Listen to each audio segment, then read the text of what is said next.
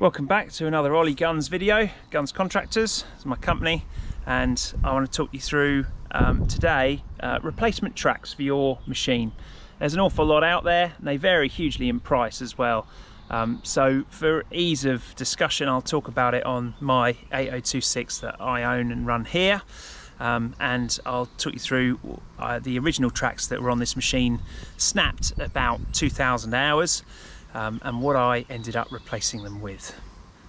So I still have the original JCB track here. This is a section of it. I cut it into sections so it was easy to get home at the time where it broke, because of course they never break in the yard, do they? They break in the mud and the crap right when you're trying to do a job. So you can kind of see what happened. It was a very, very sandy site, and the sand was quite wet, and it all got bunged up in the sprockets and basically ended up ripping the track apart. Now, if the wires, you can see the track's made of these wires here that run all the way around.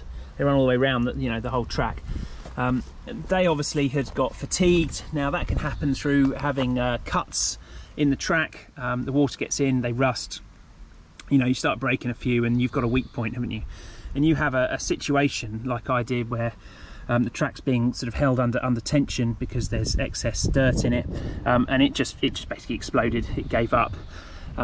Some of which you can see had frayed, and some of which you can see had sort of rusted previously. So this is a 250mm wide track which comes on this 8026 standard, and you probably see I've upgraded to a 300mm track, which is more common for a machine of this size, and I think that'll also help with strength overall.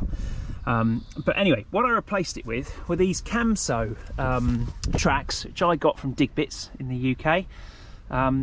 They've been really, really nice. I'd heard a lot of things, and I'd bought cheaper tracks before for my 8015, for example. And 10 years on, they're not looking too good.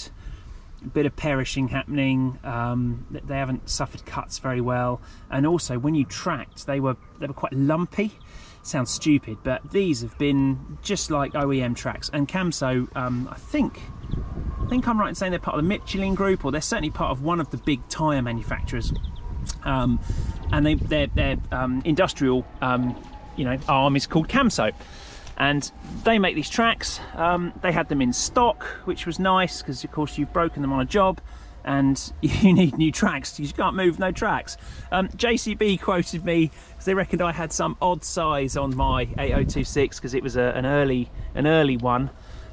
They quoted me something like 6 weeks. It wasn't going to happen. So Digbits came in and had it to me, well, not quite in 6 hours, but certainly within a day or 2 days, I think, maximum. And it was over a weekend, so that was a bit awkward. I mean, I've suffered a little bit of cuts and things from them because it's a track and it goes out and does a job. But generally, they've survived very well. I've got little gashes there. They're the kind of things that you can end up, getting into the wires and then they start to rot. But they've been very, very good, these tracks, and they've done a lot of tracking as well. They've worn well. Done about, they must have done over, I don't know, to 1,300 hours or something like that. So I've got no problem with them doing that kind of amount at all. The wider width of them really helped, and yeah, just really wanted to make a bit of a video on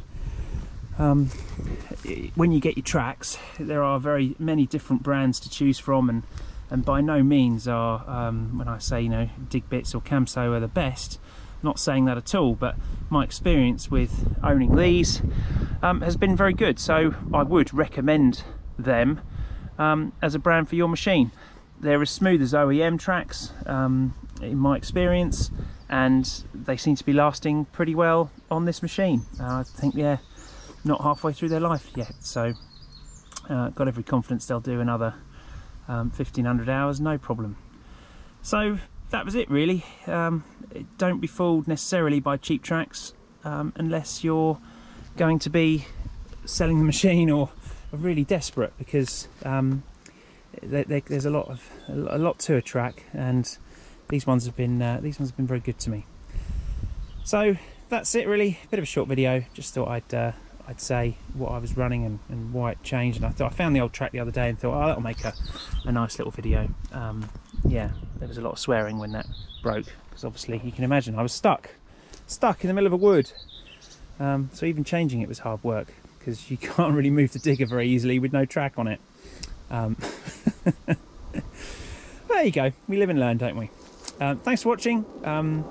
Please keep subscribing if you like this kind of content, and I have another video very soon. Thank you very much.